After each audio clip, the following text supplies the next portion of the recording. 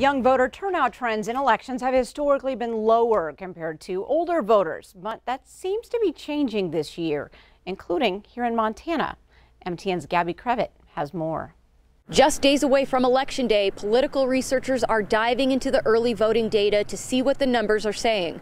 One group of voters they'll be paying close attention to: the youth vote. A recent study from the Center for Information and Research on Civic Learning and Engagement shows early votes casted by youth ages 18 to 29 are up this year in many parts of the country, compared to around the same time as the 2016 general election cycle. Montana is one of the states showing more voter participation among young voters. Back in 2016, around late October, around 8,100 young voters had returned their ballots. As of late last week, the study says around 28,600 ballots were reported returned. Young people often will vote a little bit later in the election season and are less likely to be voting early compared to their older counterparts.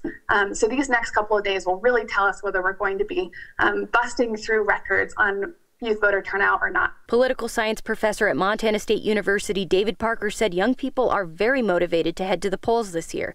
The driving forces? The economy and pandemic. I mean, these young voters are going into college and having a college experience that they don't like, or if they're not going to college, they're probably going into a job market, which is awful because of the pandemic.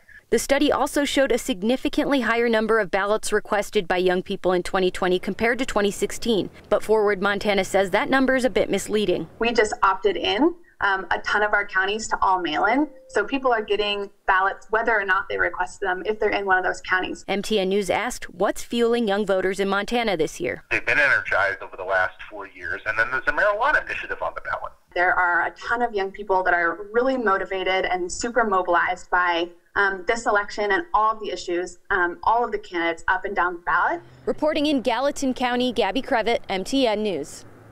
Thanks, Gabby.